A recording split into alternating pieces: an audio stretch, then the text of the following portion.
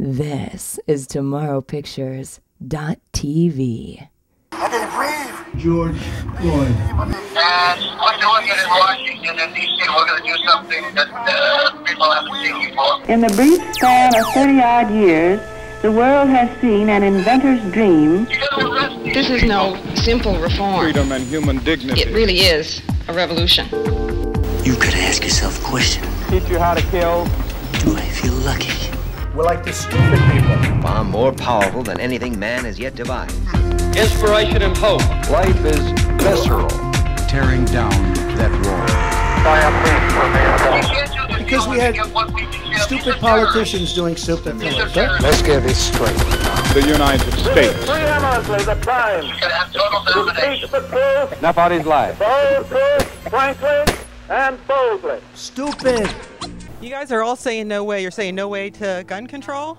No. And I'm assuming you're coming from the city, so you're not hunters? Not really the city. No, we're outside of the city. Yeah. Okay. Delaware County. Hunters? Delaware County. I live next to Really Creek State Park. My dad hunts. Yeah. So how do you feel about the gun control issues?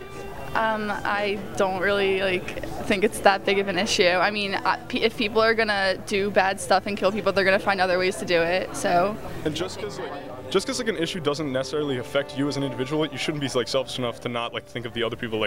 Maybe I don't have a problem with giving up my gun, but if someone wants to, it's their right. Who am I to say what they can do with their If you get rid of guns, then the only people who are gonna have guns are criminals. They're gonna. That's true.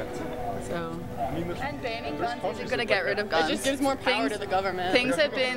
Other things have been banned before, like alcohol, that has been banned before, and people still had it. And so I think that people are gonna find ways to go around it.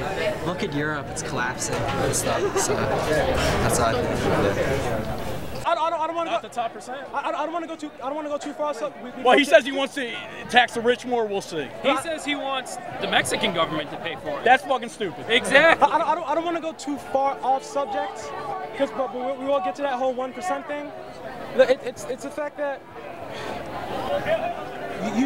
we seem to keep disagreeing about a lot of things about Trump. What is it about Trump specifically that any other president can't do? Because most of the power is in Congress, not the president. It's in the House.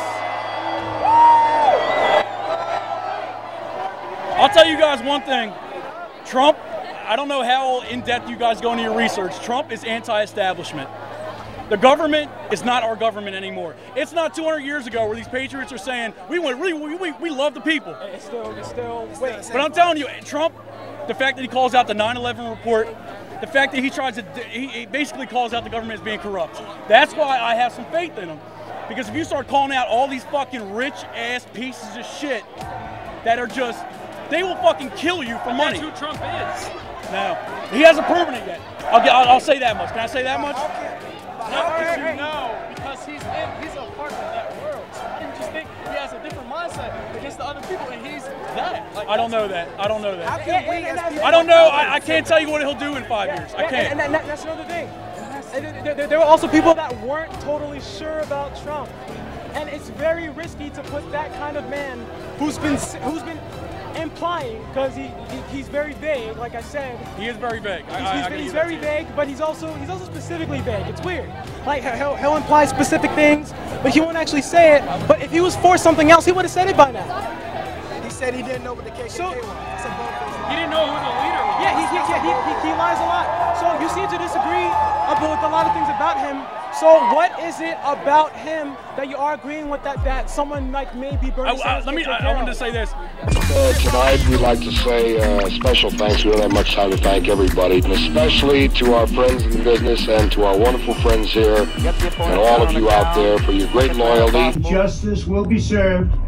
I would simply like to say that I think this has been one of the great days of America.